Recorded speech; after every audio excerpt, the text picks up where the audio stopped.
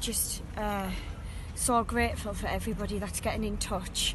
If they've got anything at all, there's no need to inbox me because I'm getting that many, I can't read them anymore. Just to go to the information with the police. It doesn't matter if you want to remain anonymous, it doesn't matter. Just take the information to the police directly. I want as many people out with dogs as we can. Last night Hilton was covered a big area, but it was in the dark, so I would really like Hilton doing today, as well as Stokesley. We really, really want Stokesley doing.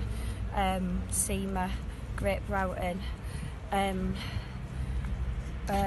there's such a big crowd turned up already. It's a really difficult thing to coordinate, though, isn't it? How's that going to happen? See, I'm going to constantly keep repeating and sharing. I'd like everybody to share the post that I've put on this morning.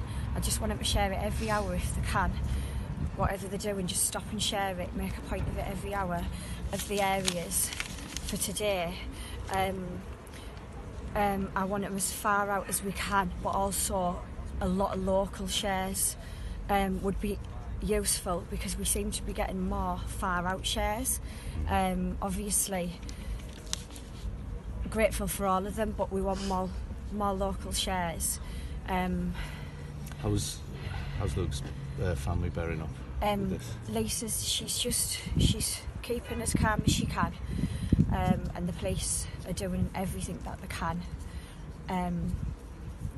I'm not repeating what's been said, obviously.